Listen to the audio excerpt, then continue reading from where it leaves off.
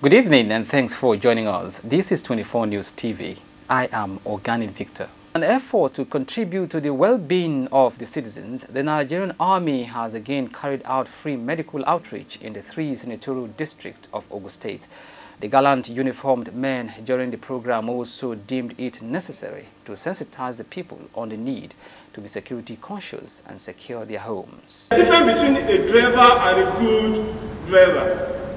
A good driver is somebody that drives from point A to point B safely.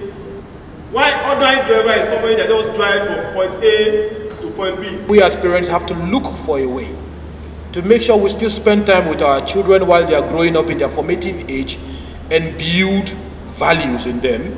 Train up a child in the way he should go. And trust me, when he is old, he won't depart from it. Nigerian Security and Civil Defense Corps is a grassroots network organization because we are available in all the 774 local governments in Nigeria. This will increase the number of youths without jobs to involve in crimes such as cultism, kidnapping, amongst other sundry crimes. Brigadier General Adewale Adekoye, who is the head of the 35 Artillery Brigade, Alamala Abeokuta, participated in the program.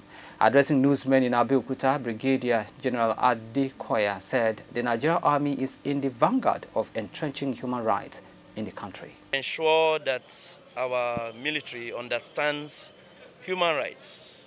For instance, we understand various Geneva rules of Convention of War. We understand international human laws to guide our various operations. So in this, we are able to ensure that in carrying out our various operations, we use what we call principle of minimum force in our various internal security operations, because they are our populace anyway. So it's not like you are fighting your own. No, we're only making sure that there is rule of law, there's law and order in the state and in the country.